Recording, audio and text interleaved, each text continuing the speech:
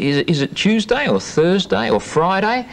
What's the date? Is it the 21st, 23rd? If you're anything like me, you don't have any trouble remembering the year nor the month, but you do have trouble sometimes remembering the day and the date. What you need and what I need is a perpetual calendar. What's a perpetual calendar? I'm glad you asked. It's a calendar that tells you the date all the time, forever. Here's how to make one. Start with some cardboard with 3 little windows cut in it. On the left-hand side, you'll place the day of the week, Monday, Tuesday, Wednesday, etc. And in those 2 windows, you'll put the date, whether it's the 1st, 2nd, 3rd, or whatever it is up to the 31st. Now, you might say that sounds very easy, and it is. But what I want you to try and work out is what's the minimum number of letters and numbers that you need to make a perpetual calendar that really works. Well, have a look. What I've done here is to place 3 strips in those slots or windows, and you'll notice that each strip has just 1, 2, 3, 4, 5, 6 spaces on it. In other words, we've got 18 spaces for letters and numbers. And I tell you that with just 18 spaces, you should be able to make a perpetual calendar that'll go on forever. You might say, how are we going to do that? We need 31 numbers. Okay, let's start on those 31 numbers.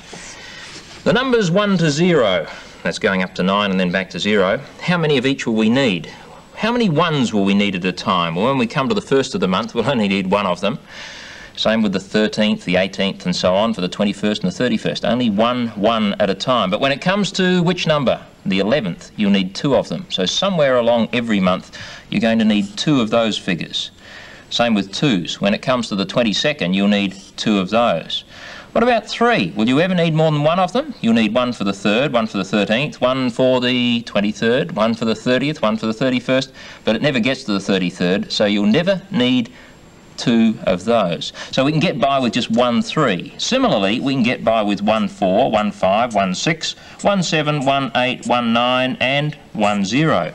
So the total number of windows that we need, or spaces that we need for the figures is 1, 2, 3, 4, 5, 6, 7, 8, 9, 10, 11, 12. Well, what do you know? We just happen to have on the yellow cards 12 spaces. So we can put those in now, can't we? On this one, we'll put 1. Should we put another one next to it? No, because it means you'd never be able to get 11 because they'd be underneath one another. So we'll go 1, 2, 3, 4, 5, 6, and then on the second strip, go back to 1 again. You need a second one of those somewhere along the line. Put your second 2 here, and then go up to the one that you reached on the first strip, number 6, go on to the next one. 7, 8, 9, 0. Now we've got all the numbers covered. So we can put those back in the perpetual calendar slots, simply by threading them in the back, and then down through the bottom slot there. There we are, and the same thing on the other side. Now, you might say, what about the days of the week? I think we might have some trouble there, because if you know what I know, you know that the number of days in the week doesn't quite match the number of spaces we've got. Have a look at this.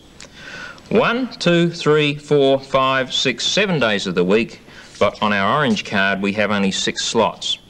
How are we going to get by? There is something we can do that's quite simple. Have you worked it out yet? Look at the letters for the days of the week. What do you notice about 2 of them? You worked it out yet? Monday and Wednesday are almost the same. One's just upside down. So what you can do is simply leave out Wednesday, and I've done that on this card here. There we are, I've left out Wednesday, and when it comes to a Wednesday, all we need to do is to take out the strip and turn it upside down and use the Monday space. Well, let's imagine that today is Thursday the 27th. Can we make that date with a perpetual calendar? I think we can. We simply thread in the day of the week strip, pull it down to Thursday, and then for the 27th we put a 2 there and a 7 there. You can pin it up on the wall in the bedroom if you like, and remember every day to move the numbers on 1 space, and you'll have a calendar that will tell you the date forever.